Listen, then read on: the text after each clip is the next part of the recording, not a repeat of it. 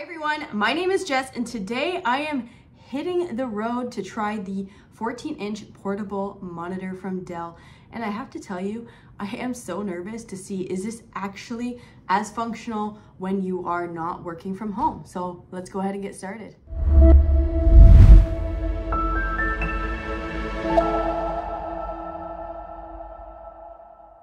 All right, everyone, welcome back to my channel. If you're new here, go ahead and hit that subscribe button below. It would help me out a lot. And yes, I am not working from home today. I am heading out and I'm actually here outside the cafe and I'm going to go ahead and test out the Dell portable monitor and see, is it really that functional and is it a huge benefit to have? All right, let's just get to it. Okay, future Jess here. So as I was walking in Cafe Depot, I had a little bit of nerves because I have not worked besides a hotel or at home anywhere else in the last 2 years. I just wanted to film this setup of what it looks like when you are working remotely in case you haven't also worked remote in a long time. And it was very seamless, right? Backpack is packed, Latitude laptop. Here is the lovely 14-inch portable monitor. Super stoked to use it at a cafe, especially because you don't have your extended monitors when you are on the road. It was very easy to pack my bag and get set up here.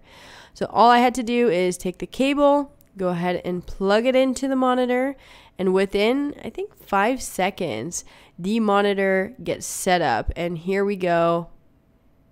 And all I had to do is make sure that I rearrange the display settings in the display user, and here is my work anywhere setup. Now I'm going to show you a conversation with two of my colleagues at Dell, and I hope you enjoy it. Here it is. Christian, wow, what camera are you using? Hey, good morning, Jessica. I'm using the Dell Ultra Sharp web camera. Please, and you didn't bring that to McDonald's. Yeah, I definitely did. You know what? The 720p resolution doesn't cut it for me anymore. Once you go to 4K, you can't go back anymore. But does it clip on your monitor? Is that like, I haven't seen one yet in the box. I haven't touched one. Does it easily clip? Yeah, the clipping feature is fairly easy. Just goes right on, and you know what? You don't no worries of damaging it because there's this magnetic top to it, right? So that that nice fancy, I think, Sony lens that it comes with won't get any scratches or anything. So yeah, maintain this great quality. Yeah, it's got the Sony Starvis sensor, so it's all the good stuff. So if you move around, like, is it going to follow you? You know what? I think I removed and the Dell peripheral manager. Oh, wait, there it is. There it is. Yeah, there's my face. Good call out, Jess. Okay, that's along cool. the way. I'm so jealous right now. Yeah. Hey, it makes an impact, right? When we're on video, like Darren, where you're standing like right now, or in your restaurant cafe, is that I had that previously, and then now looking in 4K, what a world of a difference right now. Yeah.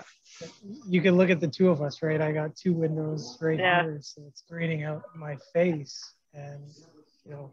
Your point exactly, when we look at our work from home setups where we've all invested in camera technology, you know, you've become accustomed to a certain look and a certain presence. So I'm curious, Christian, though, you may get some comments if people are walking by. I know one guy walked up to me so far and just said, hey, what do you work for? Or what do you do? Because I had the C14 in my notebook. So. Yeah, and I think, go ahead, Christian. Well, you know what? It just, I think it's so funny is that all these little gadgets that we have, we want to get the very best because we want it to be as productive as possible. So like a really nice headset, really nice web camera, this external portable monitor. We're trying to mimic what we have at home, which is like super fantastic. We're spoiled.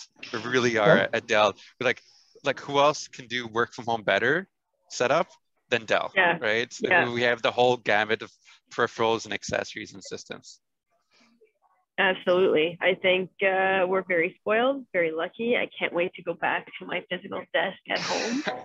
I'm going to try to make it till lunch here and then head home at lunch.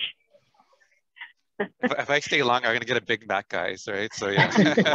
Yeah, the C14 has been rock solid. I've been using it since I got here. I feel like it's been an eternity. That's how long I've been sitting in this corner.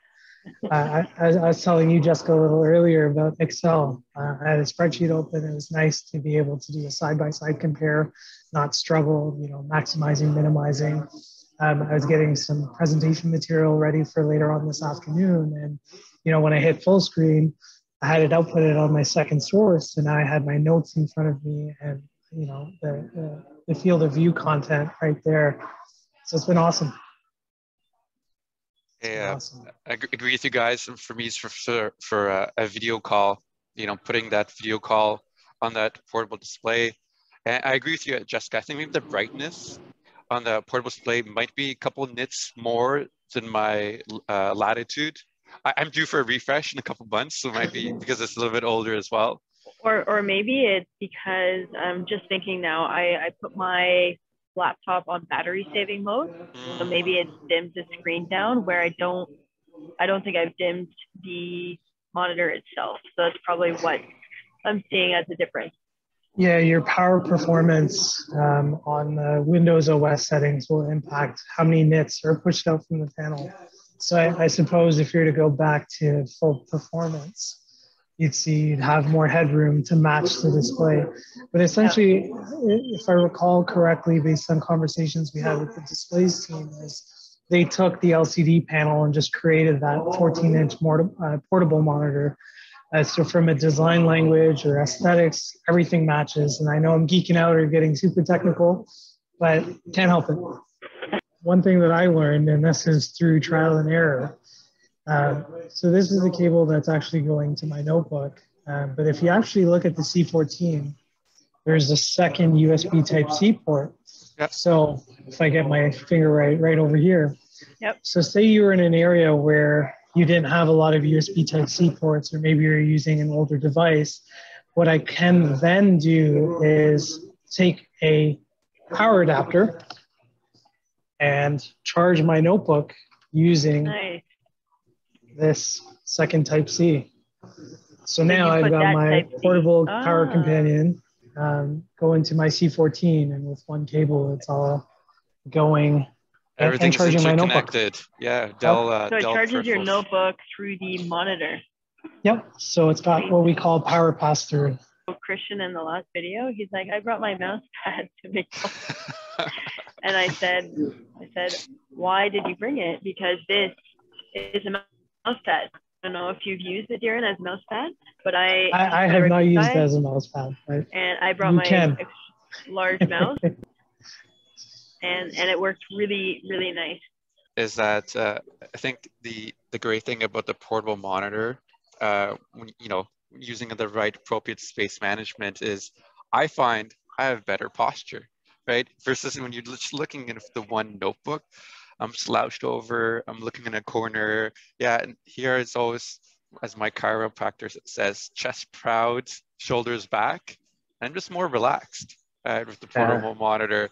And this is what you guys were making fun of me earlier, why I bring a mouse pad, an ergonomic one, along the way, because ergonomics is everything. We're really on our devices all the time, always connected along the way. So if you can have something just to have better body mechanisms along the way, all for it. So portable monitor, that's great for that. Awesome. True. I didn't even think about that. As I'm fixing my body. Yeah. Shift the angle up. This is awesome. This is really fun. Yeah. Thanks, everyone. All right. Thanks. All right. Take care. Take care. Bye. Bye. All right, everyone. I am headed home. Thank goodness, because I really can't stand working in a cafe. I do love the portable monitor. I think it has a place, especially if you are visiting a customer, have a conference in a hotel. It is fantastic. Okay, I am now in my home office, and let me tell you, I am just so happy. I love my desk. I have my things. I can rise, I can sit. I have this lovely lamp that I get to look at. There's no people, there's no noise. It is quiet. I have a bathroom close. I have free water and drinks and snacks. And I don't need to worry about talking quietly on a Zoom call because no one is here that I will disturb. And those are all the things that I didn't realize when I was filming this video, that there are going to be lots of people. I thought everyone is still going to be working from home. Nobody's going to be in a cafe. But when I walked into that cafe at around 8:30, it was relatively quiet. As I was leaving around lunchtime, the parking lot was full. Almost every single table was full that was usable. Good luck getting somewhere an outlet to plug in your laptop. I couldn't find one. So there's a few things that I didn't realize require some planning. And when you're on the road, you need to make sure that the internet is good enough. If the internet's not good, hotspot. But I will say the one constant was the monitor. The monitor was incredible. When I finally got to work and I had dual screen, which I've never had dual screen at a cafe, at a hotel, at a customer site, wherever you might be going, I just can't believe how seamless and great that monitor is. The only one gotcha is if you do not have a power supply or an external battery, the monitor is going to suck up a lot of that energy that you're using. So make sure that you do have some sort of power supply to keep your laptop charged, and then the monitor will work. Another thing is I might do this once a month just to test out what are the things that are required to working somewhere else besides your home. Maybe a water bottle you need to bring, maybe an external battery, things that I didn't think about the morning of when I packed my bag. So look out for content like that, 5 essential things that you need when traveling. If you like something like that, give me a thumbs up, comment below what type of videos you would like to see. Also, I would like to know, are you primarily working from home? And if not, that's okay. Maybe this is something new for you. Go ahead and hit that subscribe button, please, if you're watching this. It would help me out a lot. And I will see you next Monday. Thanks everyone for watching, and we'll see you later. Take care.